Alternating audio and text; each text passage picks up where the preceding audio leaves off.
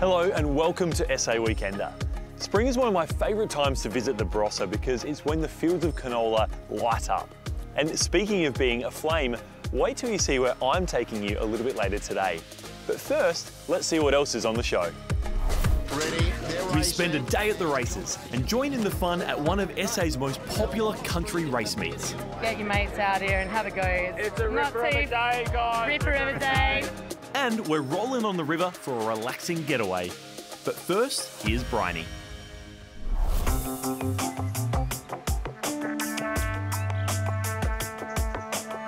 This piece of Adelaide Hills bushland is where conservation history was made. Warrawong Sanctuary was the flagship in the fight to save endangered species, but sadly it closed about 5 years ago. Now it's ready for a new chapter. Narelle McPherson and David Cobbold are the couple hoping to put some new bounce into the Mylor site, which reopened in September. They've still got some serious work to do, but luckily they have some help. For more than a year, a bunch of volunteers have been taking up the tools to help repair or replace, well, pretty much everything. So give me a bit of a list of the tasks that you have been going through in the past year. How long is this program? You've got 3 minutes. It's death by 1,000 cuts, but hopefully not the death. Like 1,000 cuts, I actually think Narelle and I can withstand. But you know, even have a look around here, it's like forget-me-nots, Scotch thistles, African daisies, and really that's just the outside. You know, the inside of the buildings needs just as much work. The sanctuary was founded in 1969 by Dr. John Walmsley, who rehabilitated dairy pasture to native habitat, gaining accolades for his ambitious conservation efforts and feral-proof fencing, and notoriety for his catskin hat. Gradually, feral species were evicted and the sanctuary expanded. Quolls and bettongs flourished, with the elusive platypus one of the biggest draw cards. But financial success eluded the enterprise, and after several ownership changes, the sanctuary was closed in 2013 and much of the land sold off. Dave and Narelle previously ran Peel Zoo in Western Australia, which offers all sorts of hands-on experiences. And Dave says they're not attempting to recreate a replica of Dr. Walmsley's creation. I guess if we were to put our stamp on the sanctuary, it's going to come back to edutainment. Like, we want people to have fun, we want them to fall in love with Australian animals, and from there, they will naturally just start caring about the environment. The sanctuary currently has some marsupials in enclosures, but as for how many wallabies, bandicoots and potoroos are still making their home out in Warrawong's open scrub, Dave says a full audit needs to be conducted. We got the ball rolling with a koala. Oh, look, there we go. Yeah. Oh, it's having a good old snooze up there. And it seems some of the elusive platypus might still be around too. In Blackwater Lake, the most that we've seen on the surface at any one time is 4. So they seem to be perfectly happy and breeding down there. But obviously, like, there's a dry creek bed behind us. We really want to reinvigorate and establish the wetlands so that there's an entire system, because really what we're doing is creating more habitat. If you feel like a wander amongst the redneck wallabies or a spot of bird watching, you'll find Warrawong on Stock Road near Mylor, bit over half an hour from the city. Check for opening times and tailored experiences on their website. And who knows, you might even find yourself volunteering to help Warrawong write a brand new story on conservation. Coming up, a relaxing river getaway.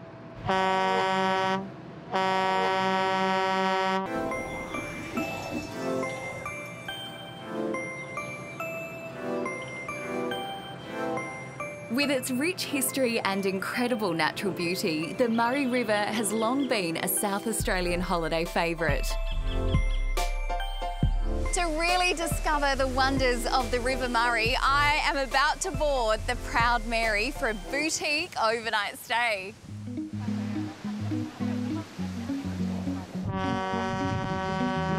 Casting off from Murray Bridge just an hour's drive from Adelaide, I can already feel my cares drift away. Is the mouth of Reedy Creek Gorge, or also known as the Manor Waterfalls. With an intimate knowledge of the area, Captain John Heritage thinks he's got the best job in the world. How long have you been captain for, John? Roughly about 16 months now. Okay. Yeah. And what do you love about it, your work? The lifestyle, the sunrises, the sunsets that happen along the Murray, the peacefulness, the beauty of it. You know, every day is a different day. Towering sandstone cliffs, beautiful sandy beaches and red river gums create a breathtaking corridor as the Proud Mary glides by. And with over 300 species of birds in the region, don't forget to pack your binoculars and camera. The river is always picturesque, guaranteed a good photo. While you're welcome to just sit on deck and watch the world go by, there are also plenty of activities to choose from. Explore the river's secluded lagoons and inlets. Take a guided nature walk or explore ancient Aboriginal sites. As for the food, resident chefs create culinary masterpieces using seasonal SA produce. From buffets and fixed menu selections to a special silver service captain's dinner, you'll be spoilt for choice. At night, you can't beat a bush barbie and live entertainment. When it's time to rest, the Proud Mary has 18 cabins that have recently been refurbished. Beautifully decorated with your own private ensuite, you'll have everything you need to relax in comfort. Unlike some of the mega cruise ships of today, the award-winning Proud Mary never feels crowded, but intimate and welcoming. They even offer a door-to-door service. We have 36 passengers on board for our 2- and 5-day cruises. Whether it's a progress group or a retirement village, everyone's different, and that's a big part of the job, meeting new people as well. It's a nice life you're living. Absolutely, absolutely. Pretty good office to work. Life moves so fast sometimes, but staying on the Proud Mary, you will have all the time in the world to savour the sights, sounds and flavours of the River Murray. The Proud Mary is having a special sale just for our SA Weekender viewers. Choose from either 2, 5 or 7-night cruises departing November, December or January. All meals, excursions and entertainment are included. Check their website for more details or just give them a call. Be quick, this offer will only last for the next 5 days.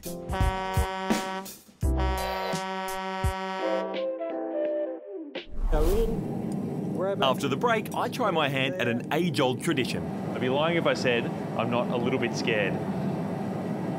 It's hard to do any job without the right tools. And naturally, as a cook, you need a good knife. But what if you don't just want any knife, but a custom-made, hand-forged piece of steel that you'll love forever? Well, Gardener Knives is the place to come. Full of unique metal decor and machinery, this workshop located at the Jam Factory precinct at Seppeltsfield Winery feels like a movie set. But knife maker Barry Gardner is the real deal. The first time he saw a handmade knife 30 years ago, he was hooked. And now his passion is his profession. I hear around the traps they call you asbestos hands. What do they mean by that? Because what kind of temperatures are we talking when you required to make a knife? Well, to do forging, we need about 2100 degrees. And I guess I've been doing it that long now that I can take a fair bit of heat.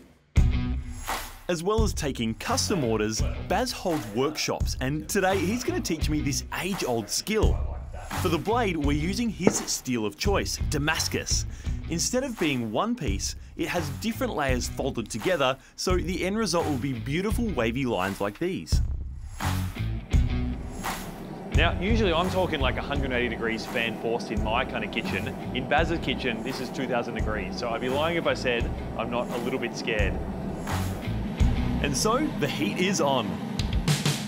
You want to spend the least amount of time as you can in front of the forge, so you go in, grab it, get it to there,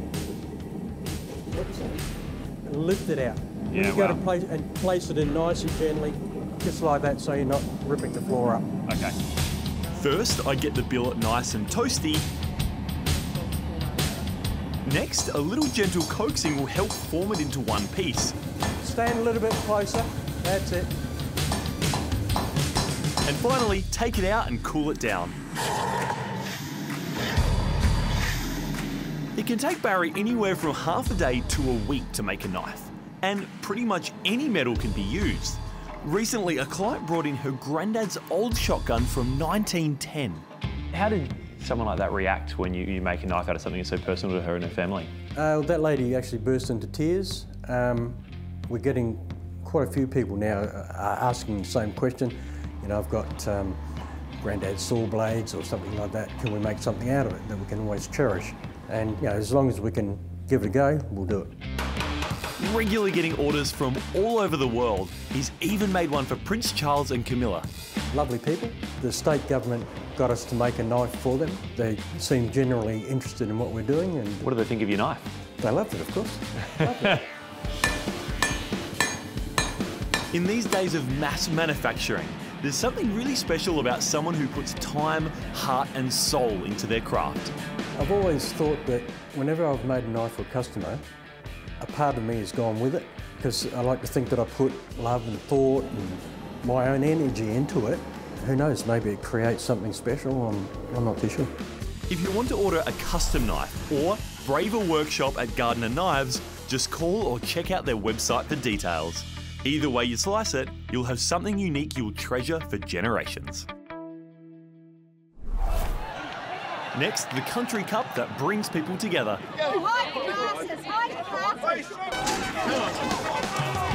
Get up there. Good deal. Today I've come up here to the Balaclava Cup. There really is something special about our country race meets. So today I've decided to join thousands of racegoers for a huge day of fun, fashion, racing and food and wine. So let's get amongst it. The big city races might get all the attention, but on any given month in South Australia, numerous country race meets are happening all over the state. They're the lifeblood of the racing community. This popular Hump Day event is one of the oldest and most successful country race meets in SA, attracting up to 10,000 punters. The club was formed in 1903, first race meeting in 1904, so it's been around a while. It's been run continually except for 1 year for a break for the Second World War. It has had different names, but it is essentially the Cup. There's no doubt about it, the Balaclava Cup attracts a mixed bag. From mad punters, salt-of-the-earth locals, to city people attending their very first race meet, all rubbing shoulders with trainers, jockeys, owners and breeders, like Sam Hayes, who, sadly, is no relation. Well, it's a sport that we love. It's a business that we've been involved in with now for 3 generations. So our family business was started by my grandfather, Colin Hayes. We love coming out to the races. We breed these horses and some of the family train them, and to see them here on race day is part of the excitement. There's 9 races on the bill, with Apprentice Jockey of the Year, Raquel Clark, riding in 5 of them. So far, she's jagged a first and a second, and is hoping to go all the way in the Cup. I have Pretty Punk in the main race for my boss, and she goes really well, so she brings her best foot forward. She'll sure be in the winning circle. What do you love most about your job? The horses. Yeah, they're a beautiful animal to work with, and they make every day a good day. Trainer Leon McDonald is Raquel's boss and knows only too well the hours of hard work that goes into preparing a potential champion. Well, it takes a fair while, probably about 10 to 12 weeks from the time they start working to the time they race. A lot of times their first preparation is not always their best, so maybe another spell and start again, but you know, it does take a while. Well, mate, all the best today, and hopefully you get another winner in the main one. Okay, thanks very much. Well, I've chatted with the trainer and the jockey, so with that bit of intel, I reckon it's time to have a punt. We're at the races, so you've got to have a bet. I'm going to be honest with you though, I have no idea what I'm doing. I even studied this thing, the form guide, and it's like it's in a different language. G'day, sir, how are we going? All right, Andrew, all the best. That's the way. Thank you, mate. What would you like, sir? I'm hearing good things about Pretty Punk. Pretty Punk? But I don't know what I'm doing, so I've got $20. How do I spend it wisely? Take it each way, I reckon. Each way? Take it each way. All right, you're the boss. 10 on the cup, 10 winning place on the 2. Thank you, sir. This is the ticket. I've got a feeling. Fingers crossed. And while we wait for the big race, it's time to do a bit of mingling. What's the vibe like? It's amazing. Like, you see a lot of people that you don't see throughout the year, and this is just like a yearly catch-up. You meet everyone from Adelaide to the Riverland, York Peninsula, so you catch up with everyone here. The weather's perfect, the atmosphere's great. Just get your mates out here and have a go. It's a not ripper too of a day, guys. ripper of a day, not too far out of Adelaide. Yeah, Genuine fun. It's awesome. So what's it going to be like in about 2 hours' time? Messy, yes. Are you a betting man, and how have you gone today? I'm not a betting man normally, so I take everyone else's tips, and so far I'm 0 from 6, so I'm not going too well. Hopefully I have a bit more luck. Looks like it's race time. Good luck, Raquel, and Pretty Punk.